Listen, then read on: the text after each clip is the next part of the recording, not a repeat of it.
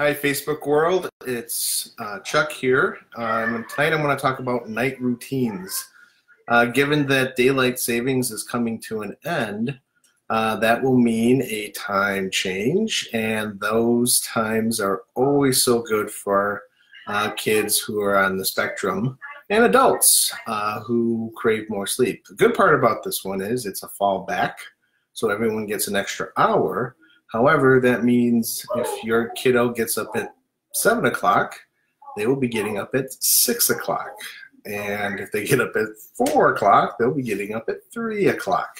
So trying to keep on a specific routine, even in the face of that wonderful discontinuation of daylight savings time, is key. And that means, unfortunately, keeping your kiddo up for another hour maybe, and making that adjustment in the night just a little bit later than usual. And hopefully they will sleep an extra hour in the morning, and you'll get an extra hour of sleep that you wouldn't normally get. For my son, daylight savings time, either jumping forward in the spring or falling back in the fall, is always a dysregulating adventure. And a lot of times we prepare for it by just slightly moving back in the fall his bedtime. So as we get closer to that specific date, we will let him go to sleep a little bit later, half hour maybe each night beforehand, and then hopefully he'll sleep in the morning. And then in the spring, when we jump forward, we put him to bed a little bit earlier every night up until that point, and then hopefully that works out with him getting up